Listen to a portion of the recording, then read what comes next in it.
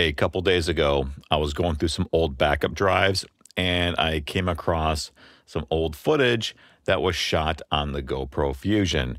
Now, for those of you that don't know what the GoPro Fusion is, that was GoPro's first attempt at a 360 camera.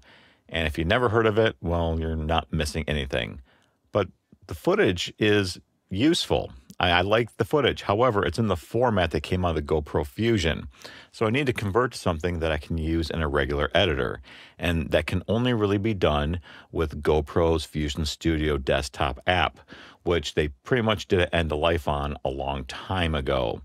But you can still get version 1.3 off their website. There is a 1.4 beta they released, but I remember that being really, really buggy. So I downloaded the version 1.3 so I could convert the footage. All right, you see that I have the application already installed. Now, when I go to launch it, I'm going to right click and hit open. Nothing happens. Now, when nothing happens and like there's no error notification, the first thing and really the only thing you can do is go to Windows Event Viewer. So let's go down here to Event Viewer.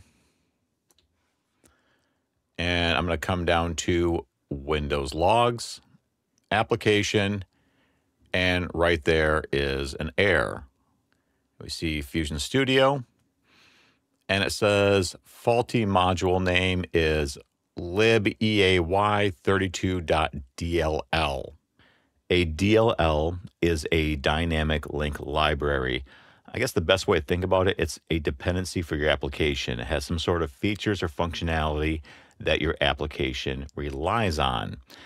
A quick search on Google brought up this old Reddit post from a couple years ago. This commenter said that if you rename the file or just move it, that it should work. Interesting. Usually you don't fix something by removing a dependency, but let's try it out. Probably the best way to find your install directory is to right click on the shortcut, go to properties. Here's the folder path right here. I'm going to copy that. I'm going to hit Windows key plus the E key to open Windows Explorer.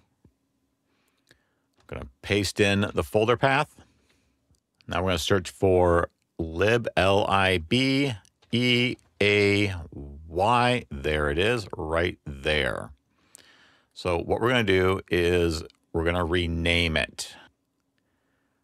Click on that. And what I like to do is just add the extension .bak.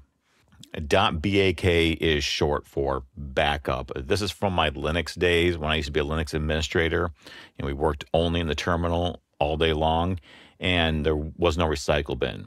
So we didn't like to delete files because that was super permanent. So what we normally do is we'd either move the files to a temporary folder or we would change the file name by adding .bak to the extension. So I'm going to hit enter. I'm going to hit continue. All right, let's see if this will open up now. I no longer have a Fusion, but I do have the footage. So I'm going to click on Add Media. And here is where my footage is. Now there was 2 camera lenses on the Fusion, and it produced 2 separate folders with footage from the back and from the front. So this is how it was formatted back in the day. I'm going to hit Select Folder. All right, here we go. It looks like my footage loads up. I can look around the 360 view just fine. I'll reset that. I'm just going to do this, scrub it for a bit.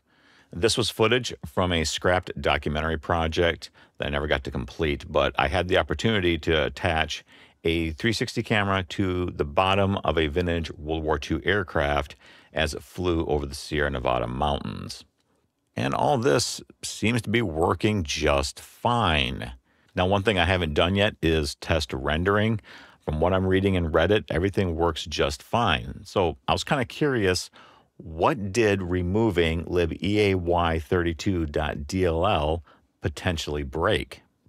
When I looked this file up, I found this document, and I'll leave links in the description, but it says that the libeay32.dll is a library that contains encryption functions which allow for coded communications over networks. Now, I used this app a lot when I had the GoPro Fusion, and I never remembered any features that required network connectivity. So my assumption is, and I could be wrong here, is that GoPro might have been working on some additional features that required a network connection, and they never released them. Well, they never made them available in the GUI. But the feature's probably like under the hood somewhere and still exists. So they left the DLL file in the package, even though it never actually got used. So removing it might not have broken anything about the tool. And I will leave these links in the description. I encourage all of you to do your own research. Always practice caution when someone on the internet that you don't know is telling you to change the file extensions of anything on your computer. You should always question it, always do your own research. Well, that's all I have for this video. Thanks for tuning in, and I'll see you again next time.